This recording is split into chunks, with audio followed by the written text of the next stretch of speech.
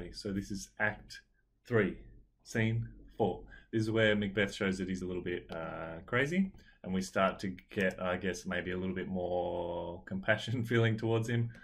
So basically this scene is mostly told through images, as the poorly cut off picture there.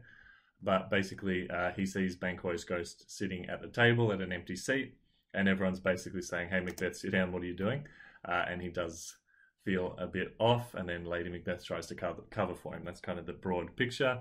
Macbeth at one point says, "The table round to the first murderer, there's blood upon thy face." And the first murderer says, "'Tis Banquo's then." So that's pretty smooth, and also taps into the motif of blood, as you might imagine.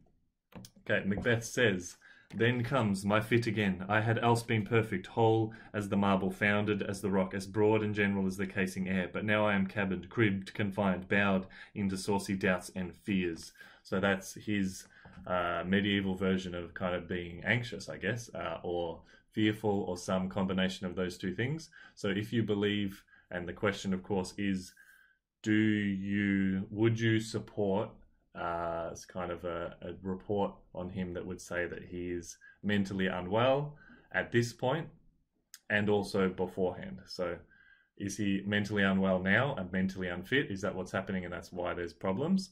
And before or not? Or is he just kind of making excuses for his opinions, I guess? He notes, there the grown serpent lies, the worm that fled hath nature that in time will venom breed, no teeth for the present. So basically he sees the world as a dangerous, scary place that's a snake that will bite him and cut off him and yada yada, scary stuff. Alright, so we've got some stuff here. So it says in the margin, the effect of guilt upon Macbeth he believes he sees. So his absence so lays blame upon his pomace. The table's full. So this is basically, I'm not going to read it, but this is him saying the table's full, there's someone there, and then the person we realize is the ghost of Banquo. And then Lady Macbeth tellingly says, "Are you a man?" which is a very quotable, short, memorable thing, because normally she speaks in quite long poems and such. So this is really quite precise and useful as a quote. So maybe stick a sticky note out the side of that one, because you might well use it. He says at this point, and a bold one, that dare look on that which might appeal the devil. So he's got his manly confidence back, and Lady Macbeth amusingly says, "Oh, proper stuff." And then he talks about the dagger in the air, blood that has been shed, what quite unmanned in folly. So it's all a discussion of, are you a man? Would a man do the right thing? Would you be killing more people?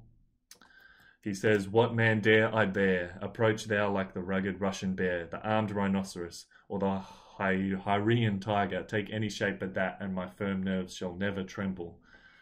Why, so being gone, I am a man again." So he has regained his confidence, his manliness, his masculinity, all the things that makes him either a great power or a great toxic virus, as depending on your view of masculinity. Later on he says, "It will have blood, they say. Blood will have blood. Stones have been known to move and trees to speak. Augurs and understood relations have by magpies and coughs and rooks brought forth the secret man of blood." So again, we're kind of tying nature together with man. He sees nature and man as one thing. Most modern conceptions of nature would say, Mother Nature and those sorts of things, but he's establishing a male version of nature. For you, when you picture nature, the critical question is, do you think of nature as a male or a female figure? And this might seem like a stupid question, but a lot of our language leads to our beliefs, whether you realize that or not. All right, last little bit. I promised to try and keep it short, but this is a long one. "I am in blood steeped in so far that should I wade no more, returning where as tedious as go over. You lack the seasons of all nature's sleep. My strange and self-abuse is the initiate fear that wants hard use. We are yet but young indeed."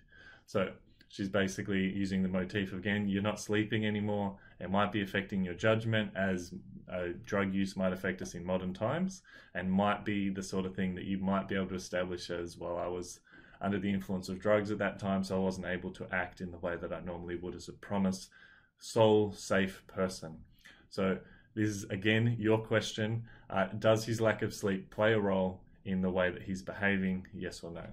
And that is an important and long scene for us to look at. Cheers.